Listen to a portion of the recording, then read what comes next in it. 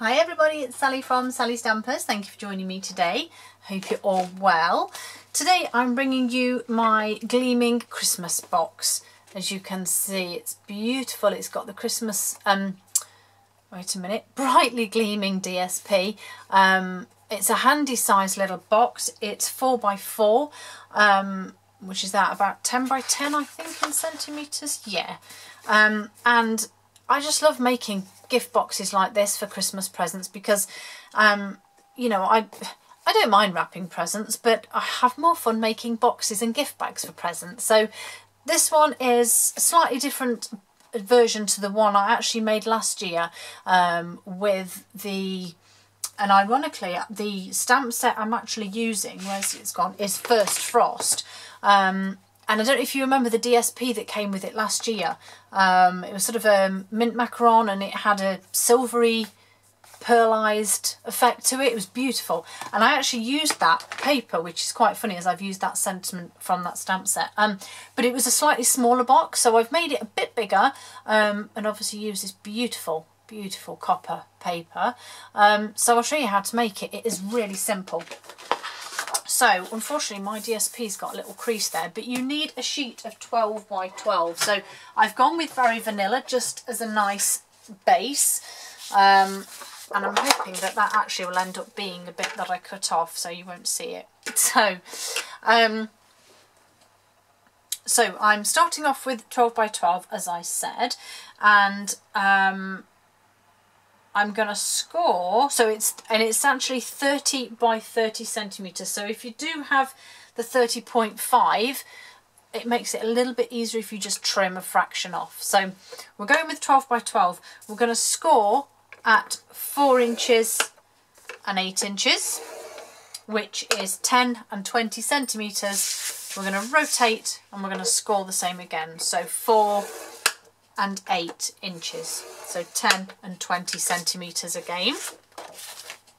And that's the simplest part of that.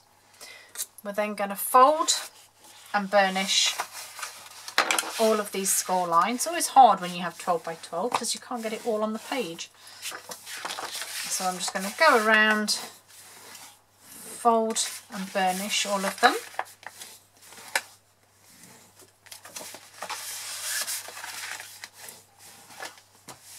Okay, and then what I want to do when I cut these ones, again I do the each one going a different way just so that it doesn't make one side particularly thicker. So I'm literally going to start in one corner, going to cut down there, and then I'm going to cut my wedges away. Okay. If you wanted to, you could cut some off. I'm not particularly bothered because when it folds up, it will just sit like that. But you might want to just shave a little bit off. You don't need to take much off, maybe just that amount. And then where I've cut that one, I'm going to rotate and cut this way. So you have seen me do these ones before.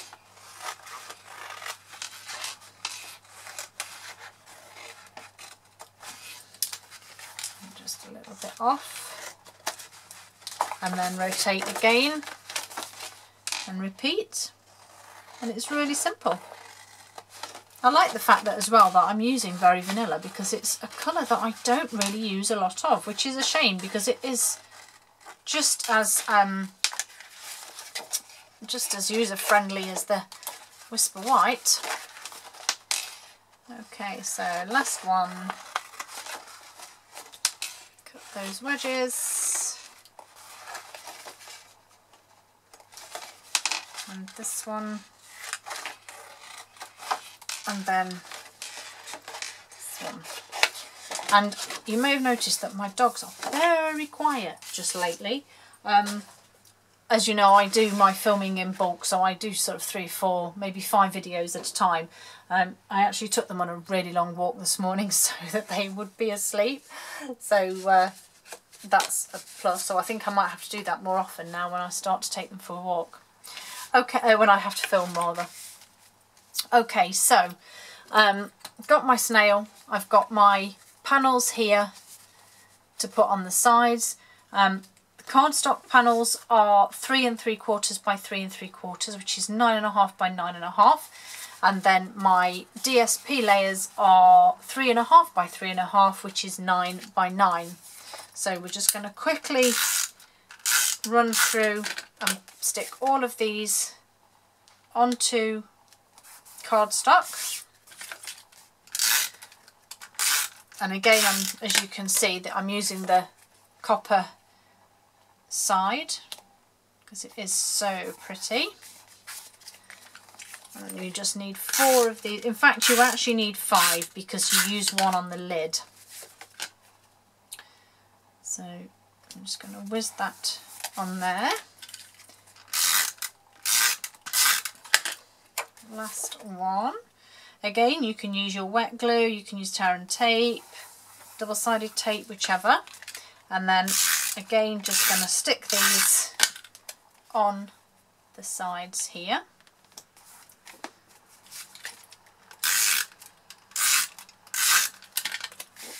All 4 sides. As I said, it is a really simple one to make, and also really pretty. Oops. So that one on there, and then the last one on this side. And then again, you can either use tear and tape, wet glue, whatever. I'm just going to use snail for today because I do feel that this will work just as well.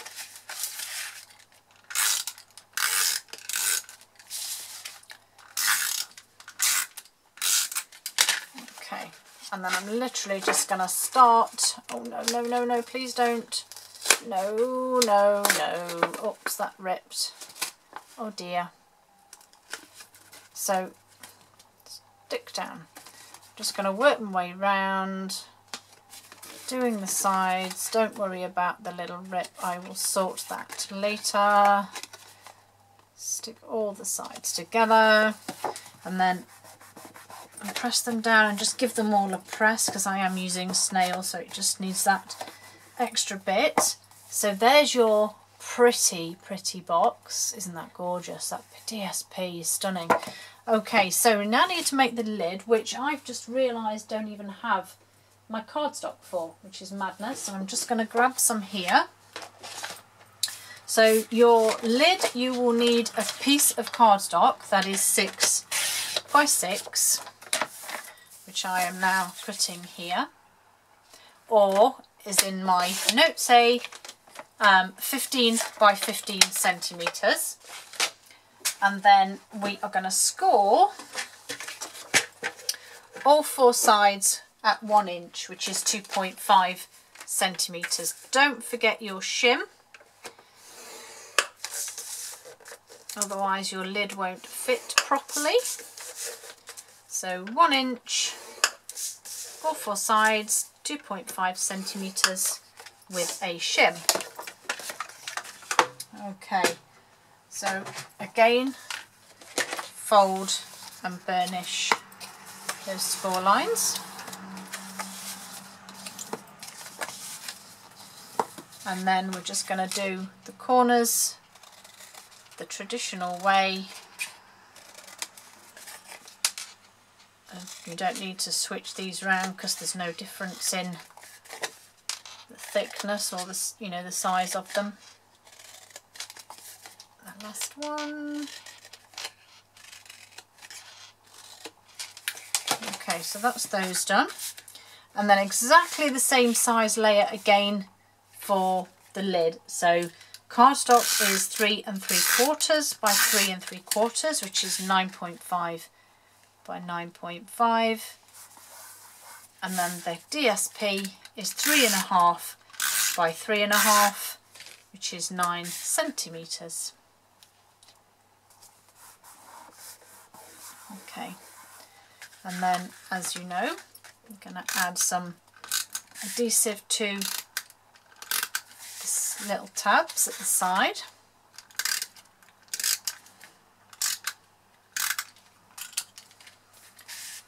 And, oh, crumbs, can't pick anything up today.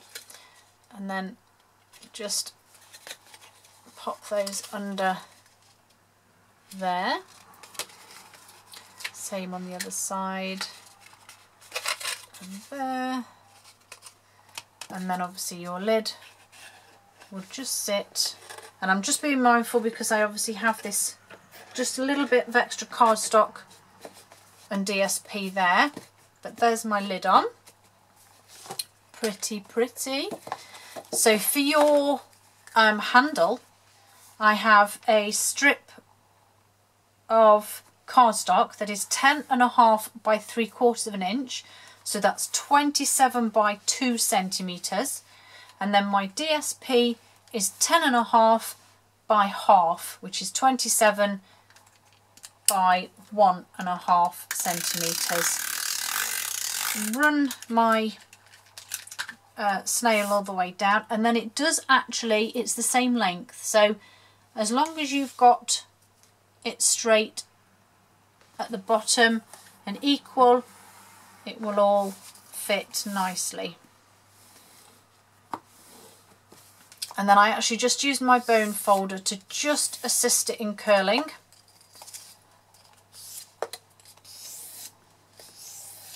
And because this is a bit thicker and stronger, I am actually going to use my tear and tape. So I'm just going to put one bit across there. What am I doing? Honestly, I'm all fingers and thumbs today. And then another bit above it, just because it needs that thickness. And then I do exactly the same on the other end.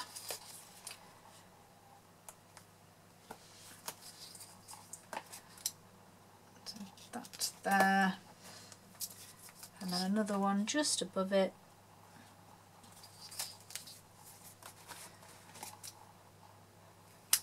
Just there. And then take the backing off.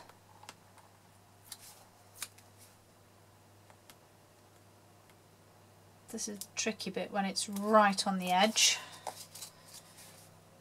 If you can just find a piece that's willing to lift, you'll be okay. And then obviously deciding on which is going to be your front. This is pretty, so I'm going to go with this being the front. So you can measure, or if like me you're just going to wing it and eyeball it. And then exactly the same this side, eyeball it, wing it, stick it. So there's my handle. Isn't it just gorgeous? So I then used the classic weave ribbon with the vanilla and copper, and I just made a bow.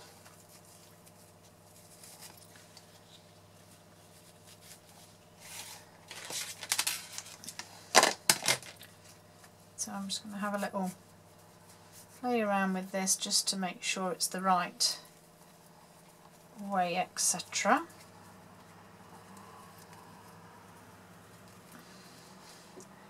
And then again just trim those tails there and there. And then I've just literally used a glue dot on there and popped it on this part. That's annoying me now, it's twisted again. Oops.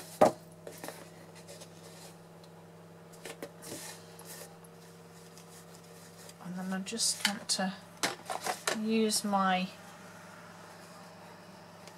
tool here just to open up those loops slightly.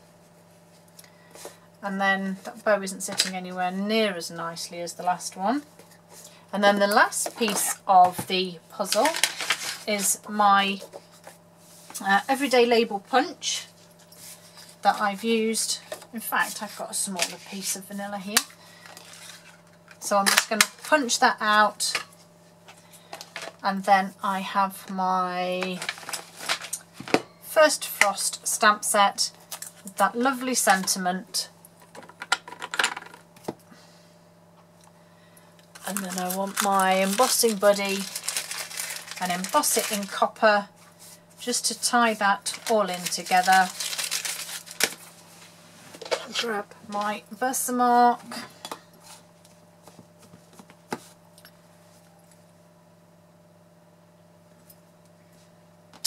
Whoops. Give that a little clean. And then I have my copper embossing powder here.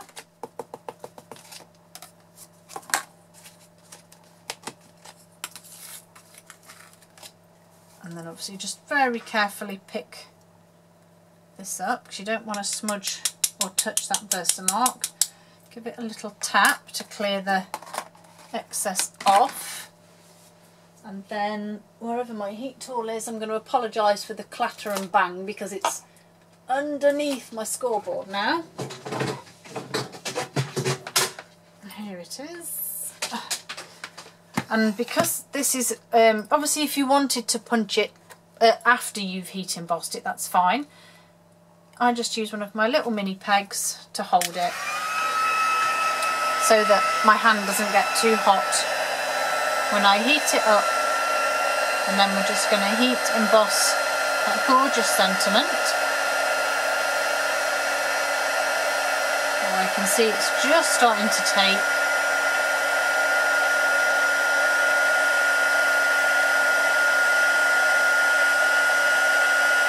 There we go. So a quick bit of heat embossing there. Pop it down for a second, and then I just need some dimensionals on the back just to hold it in place. And then I just pop this on the front.